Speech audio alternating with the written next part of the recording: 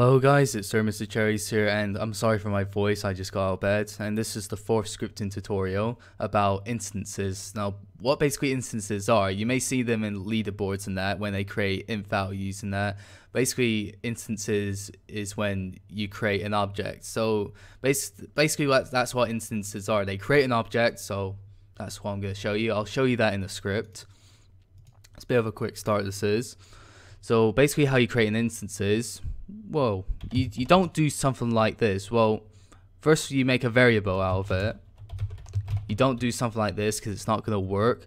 So basically how it's done, you do instance.new, and then in brackets with speech marks inside this word, you do part. So that's basically what we're going to get out of this.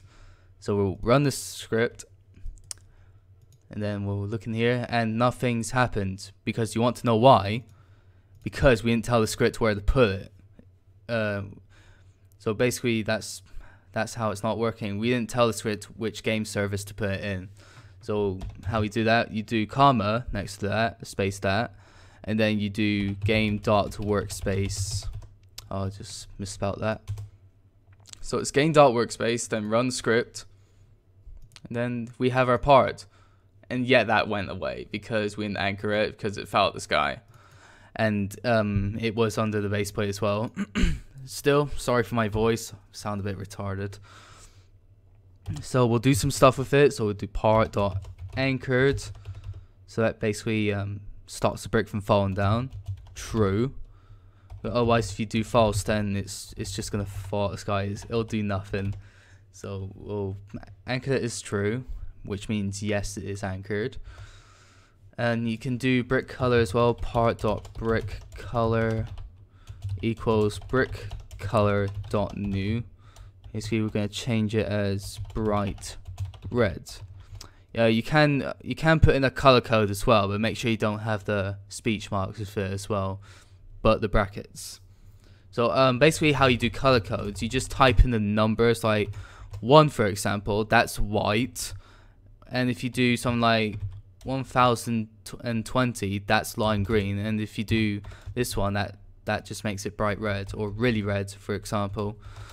Still, we'll do speech marks in bright red. That's what we'll do. And then we could change the material of it to wood.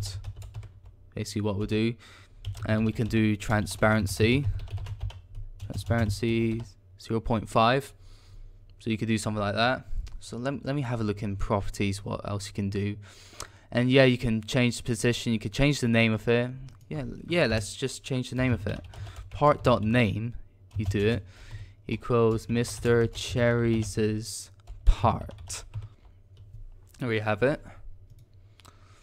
But I know cherries is pronounced as this, but I misspelt it.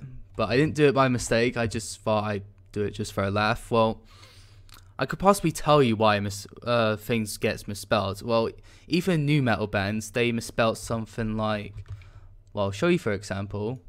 There's a band called Korn, which is spelled like this, but when they tried to come up with a band name, they thought of this band name called Korn, and then they were like, nah. And then someone came out with this one because they thought it's good, but they have the R backwards like this in capitals. Well, anyways, back to this. Mr. Cherries' part. So you could put any name you like in it. You can call it whatever you like. So yeah, we'll run the script. So it's basically under the base plate somewhere. Yes, there we have our part. It's in redwood. So we're gonna try to get above the base plate. So how we're gonna do that? Oh, why did I delete the 5? So how we're going to do that, we'll do part.position. You don't do something like this because it's not going to work. Well, even though if you put a number on it and you don't have zeros, it's still not going to work. So basically how you're going to do it, you're going to put in vector 3. That's meant to do with the 3-dimensional coordinates to help it move. So basically that's, oh, I need to put a 3 next to it, because we didn't tell it what dimension that we're going to do. You can do second dimension as well, but right now we're just going to do third dimension or three-dimensional. Don't know. So we'll do that vector3.new after you do part.position, and then you do the operator, which is the equals vector3.new 0 10 0. Then we'll run it.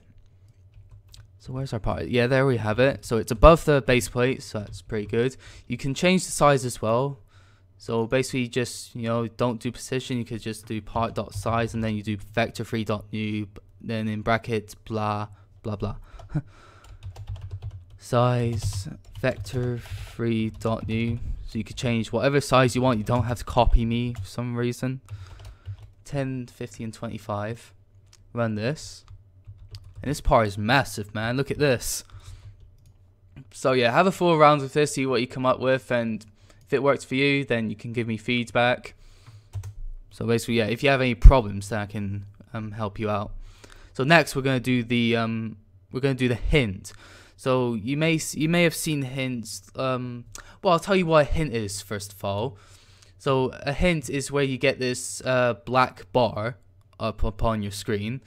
So when you do instance.new and then hint, but then you put it on game.workspace, that creates a black bar up upon the screen. You may have seen them in many games, some sort of thing like Person 299's many games or P's Pod's many games.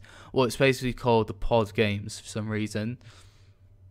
So basically, P's Factory, well, also known as P's Pod, P's Factory on YouTube, he does very good scripting tutorials. I recommend you watch his videos because he pretty much explains everything really good, other than me. Oh, well, not everyone's better. So basically how you do a hint, we'll make a variable first of all. You can either just do a word, but I'm just going to do a letter. Instance.new, and then brackets and speech marks, hint. Then remember to tell the script which game service you're going to put in. So we put in the workspace game service, because that's what we have to do. Run that script. And then as you see this black bar up upon my screen, sorry. I'm stuttering right now. It creates a black bar, so that's basically how it is. So right now we're going to put in the text. h.text as always. So we do that. And then in speech marks you do hello Mr. Cherries with an exclamation mark. Run the script. Hello Mr. Cherries.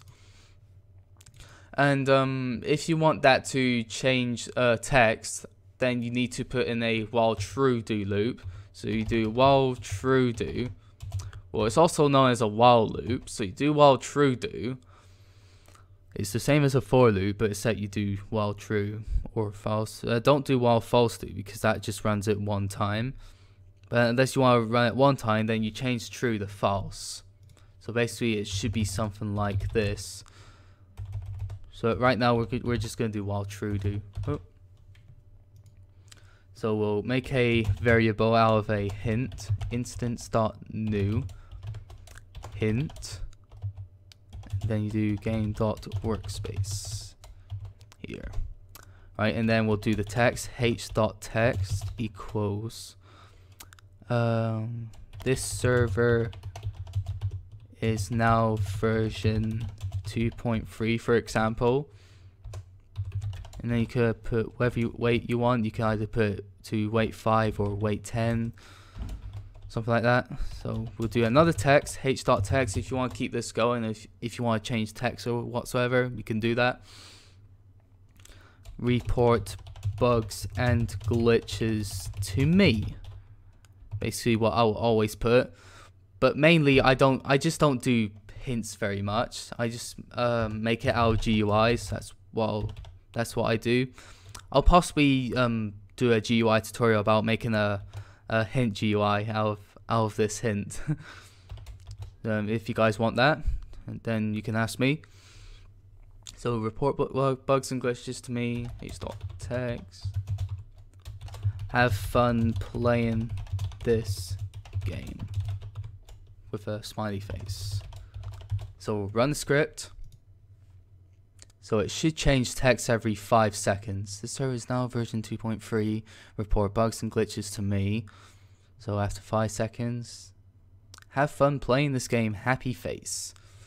So with that while true do loop, it's just gonna go back to where it was, exactly where it was, which we create our hint value. We created a hint object, so it goes back to what text it was at, because we just made a while true do loop. But if you want to do it one time, then you could do this, but although you'll have to remove the hint by doing h destroy. Basically you could do that. Oh, actually, I destroyed it in a while false do. I don't know, I never used a while false do before. Oh well, it doesn't work for some reason. Sorry guys, I really suck at scripting. Anyways, let me know in the comments if this helped you.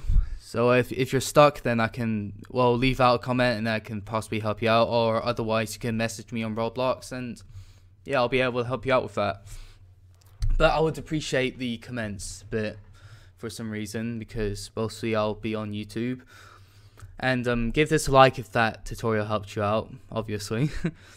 Well, although for the while false do, it didn't really work out for me. I really suck at doing that. but I'm okay with while true do loops.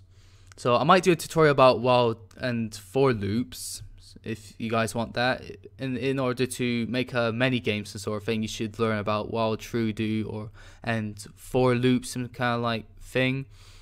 Otherwise you can just look at a many game script, or you can watch P's Factory's tutorials. He explains everything really good. He has a many games tutorial, well, even though it has 3 parts, you can watch his videos because he explains everything really good, and he's also a really good scripter, so I recommend watching his videos.